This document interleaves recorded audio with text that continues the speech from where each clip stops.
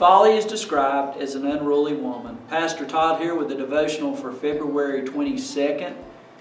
Folly means a lack of any kind of discipline and chaos mode all the time.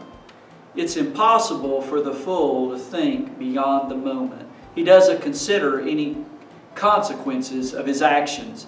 He is trapped in what is, and he cannot possibly consider what could be, what God may want to do. Thus, the fool is described as simple.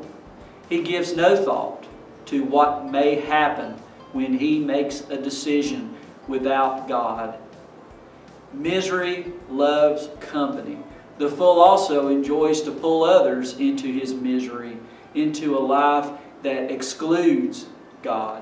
But this is like driving off of a steep cliff. The fall may not be so bad, but the sudden stop is what's bad. And it is inevitable when we leave God out of our lives. Although the trip of a fool may be fun for a time, the destination, the sudden stop, is inevitable. Turn to God in Jesus Christ.